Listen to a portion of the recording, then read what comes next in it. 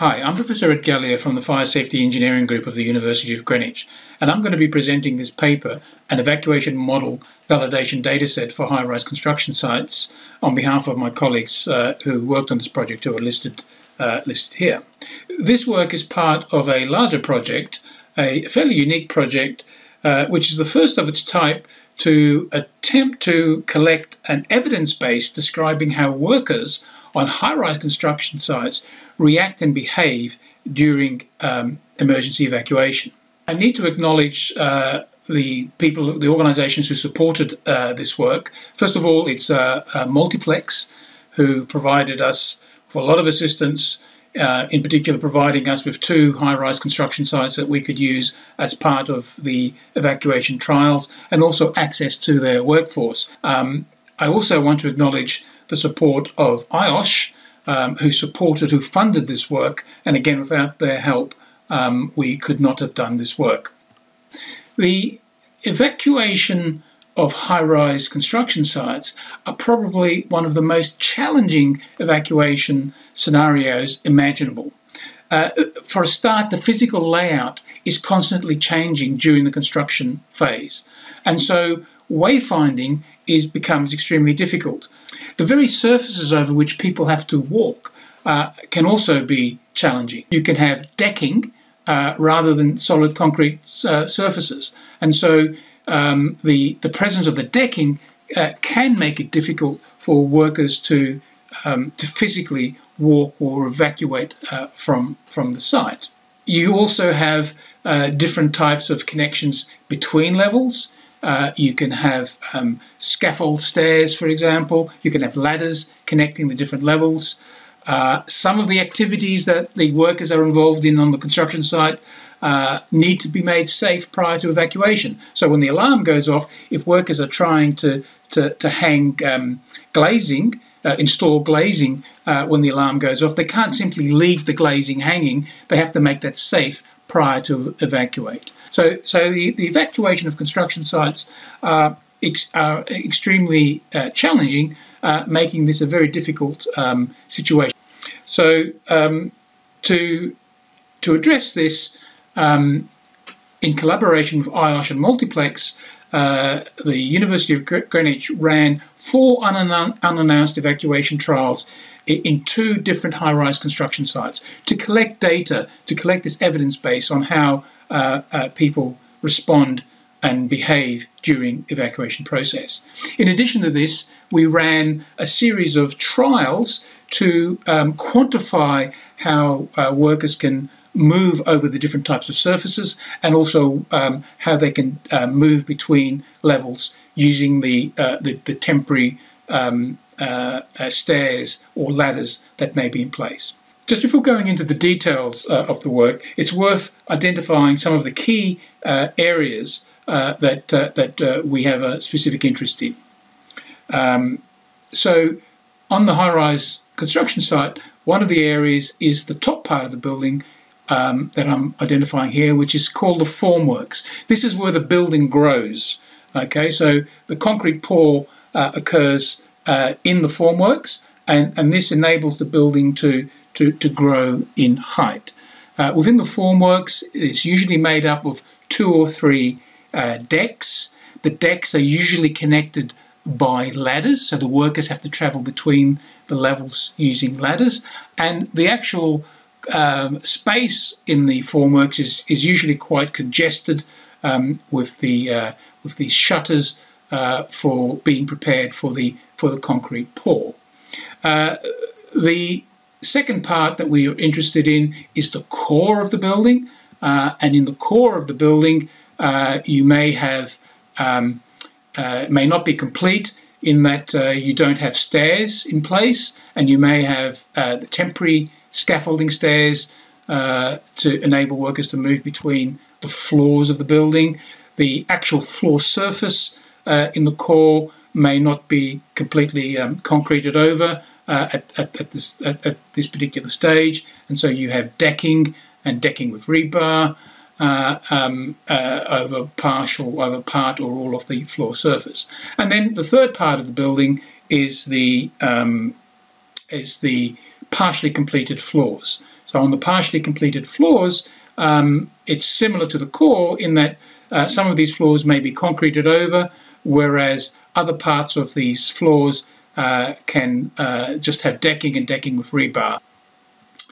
So one of the first questions we have is how long does it take for workers to respond to the alarm? Now to measure this, what we did was we installed something like 30 GoPro cameras throughout the core and the partially completed floors of the building, and we installed the cameras the night before we ran the trials.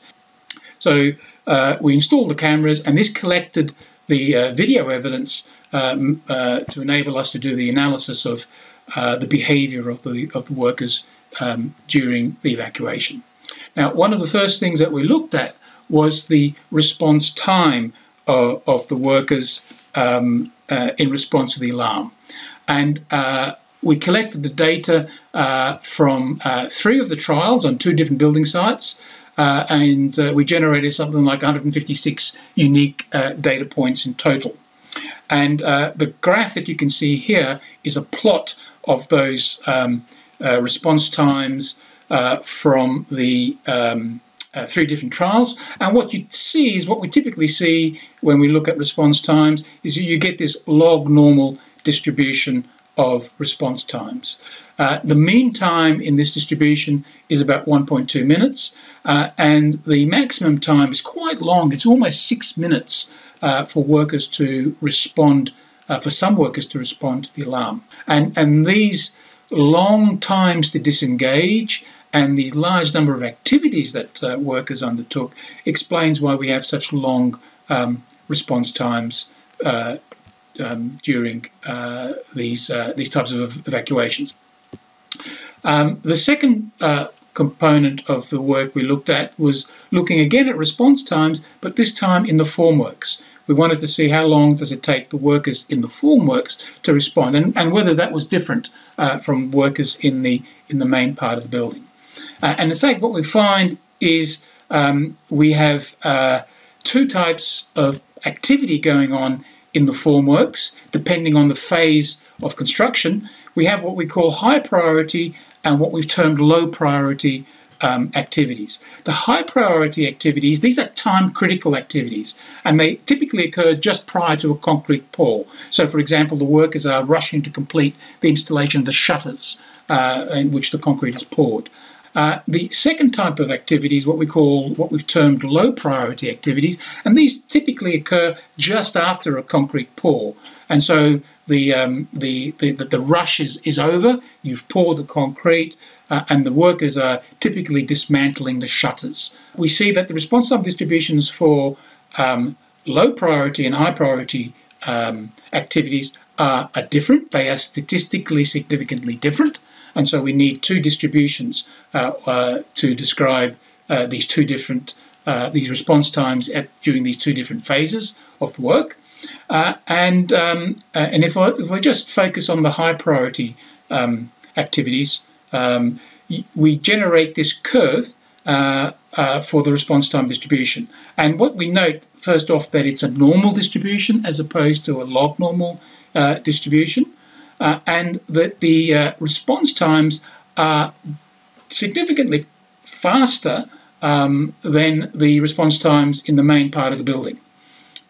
We have a mean of about 1 minute for the response time and a maximum of about 2.2 minutes. So workers in the formworks react more rapidly to the alarm than workers in the main part of the building, and during the high priority activity, workers in the formworks react slower than workers in the formworks during low priority activities. The next thing we looked at was how quickly workers could walk over the different surfaces. In total, we have 545 data points for the various walking activities.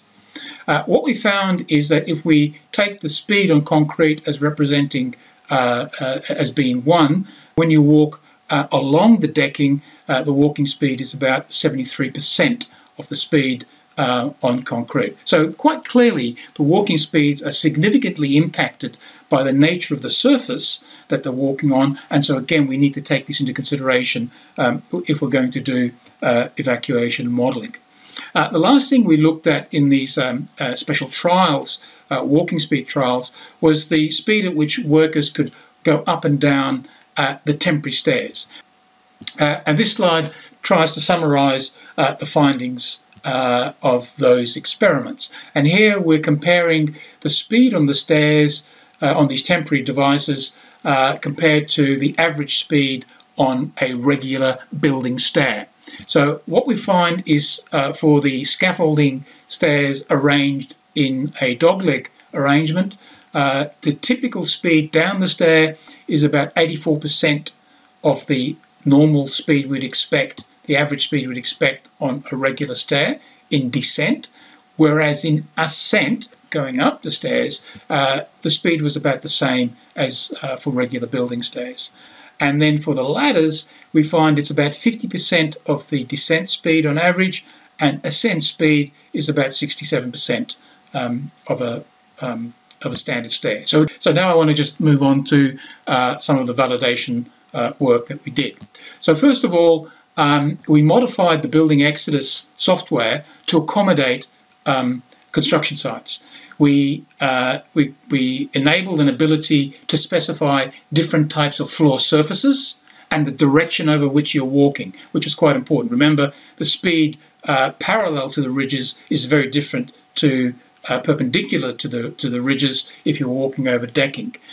Similarly, for the temporary stairs, we had to introduce the concept of the parallel and the dogleg scaffolding stairs, and also ladders. Now, the actual validation test case that we're running is one of the evacuations from the 22 Bishopsgate construction site. And here we have the main part of the building runs from level 3 to level 32, and the formworks ran from level 33 to 34. Now, along with the validation data set, it's also desirable to specify some objective performance measures that can give you some idea of the level of agreement between the model prediction and the measurement. We use the metrics developed by Peacock et al. Because generally they're quite straightforward to apply, and they're generally applicable to a range of different types of validation cases where you're comparing experiment with modelling data. Now, the Peacock metric consists of 3 factors, which, when you take them together, give you a good objective measure of the degree of agreement between the model prediction and the experimental data. These are the 3 measures. I'm not going to go through these in detail. They're described in the paper. Just very briefly, is the Euclidean relative difference. This basically measures the difference between the experimental and measured data points. It gives you an overall measure of the distance between the 2 curves. Ideally, you want ERD to be equal to 0. The Euclidean projection coefficient, this is like a scaling factor, so that when you multiply all the data points by the scaling factor, you minimize the difference between the experimental and the modeling predictions. Ideally, you want the EPC to be equal to 1 to have ideal agreement between the model and the prediction. And the last factor is the secant cosine. This looks at the shape of the curve, and it sees how closely the shape of the experimental curve and the modeling prediction curve matches. You want the secant cosine to be equal to 1 if the 2 shapes are essentially identical. Okay, now here we have graphs showing the evacuation curve. This is the time for the workers in the formworks to exit the formworks. This is the blue curve shown here, and this curve here is the experimental curve for the evacuation of the entire building. This is to get all the workers out of the building. Okay, so that's this blue curve. Horizontal axis is time, vertical axis is the number of workers out. Now, the orange curves that you see on both graphs, this is the average prediction from running 100 buildingEXODUS simulations. We generated the average exit curves from the formworks and the average curve from the building. And so the model underpredicts by about 15% the total evacuation time. Some pretty good agreement through the evacuation. For the main building, so we overpredict the total evacuation time by about 4%. There's pretty good agreement between the curve, the predicted curve, and the experimental curve. However, if you look at the time for 50% of the people to exit, we underpredict by about 22%. Okay, so there's some differences there, but all in all, I think from an objective point of view, I think you'd agree we've got pretty good agreement between the model prediction and the experimental results. This animation just shows you one of the EXODUS simulations running for the validation case. And as I said, subjectively, the agreement between the model and the experimental results were pretty good, but it's important to bear in mind that there are some limitations with the experimental data set. So there's some uncertainties associated with that. For example, the starting floor for all the workers was not exactly known. It was known to within a few floors, but we didn't know exactly the starting location of all the workers. Similarly, we didn't know the starting location on a floor for all the workers. The presence of clutter in the main part of the building wasn't recorded, so we couldn't tell you, we didn't know for certain where all the clutter was in the main building. And obviously, we didn't use the precise response time distribution for this particular evacuation. We've used the average response time distribution that we're talking about, that we're suggesting is appropriate for these types of buildings and these situations. As we said, subjectively, we've got pretty good level of agreement just based on a visual inspection of the predicted curves against the measured curves. But if we now look at the objective measures, we get the data shown in the table below. Now, the way we've generated this data is that we've taken what we consider from the 100 simulations, we've taken what we consider to be the best of the 100 curves. Because we're looking at how good is our model in the best of its abilities to predict the evacuation situation. So we've taken the best case. Now, how did we define the best case? Well, we defined the best case as the one that gave us the minimum ERD from the 100 repeat simulations. And so for the overall curve, the best ERD was about 0.22. I should say that the ERD didn't vary very much. So there wasn't a big variation in the ERD for the 100 cases, but this gives us the lowest ERD value. EPC, remember this is the scaling factor, is about 1.13, so you can scale everything up by about 13%, and that will get you closer overall to the curve. And the shape of the curve gives us an SC of about 0.82. Which again is fairly close to 1. So these three sets of values are just telling us that we've got a pretty good objective agreement with the experimental curve. And if we take the overall evacuation time, then the evacuation time predicted by the model is within 8% of the actual evacuation time. And similarly for the prediction of the formworks. So you can split the evacuation into the formwork evacuation and the main building, and you can generate a similar set of data points. So these give us an objective measure. Now, the validation data set can be downloaded from our website. Anyone can obtain this. You have the CAD drawings, and you have all the data that you need to simulate using your own evacuation model. And using these objective measures, you can compare your model prediction against the EXODUS prediction. So to conclude then, a unique validation dataset for high-rise construction sites has been developed based on data from a series of unannounced evacuation trials conducted in high-rise construction sites. The dataset takes into consideration the impact of unique aspects that you find on construction sites, such as the temporary floor surfaces, scaffold, stairs, ladders, and the response time of workers in construction sites. And also the difference between workers in the formworks and in the main building. The use of the validation dataset, including an objective means of assessing the performance, was demonstrated using a modified version of the buildingEXODUS software. And the analysis demonstrates that it's possible to predict the evacuation performance of high-rise construction sites with a reasonable level of accuracy if the simulation is adapted to take into consideration the unique aspects associated with high-rise construction sites. And I think that's important. There's a lot of unique features that you find in high-rise construction sites, and so to use an evacuation model to give you a reasonable agreement with what's going on construction sites, you really have to adapt the model so that it's capable of representing these unique features. And finally then, using such validated software, it's hoped that the safety of high-rise construction site workers will be enhanced through the development and assessment of more appropriate evacuation procedures. Thank you very much for your time.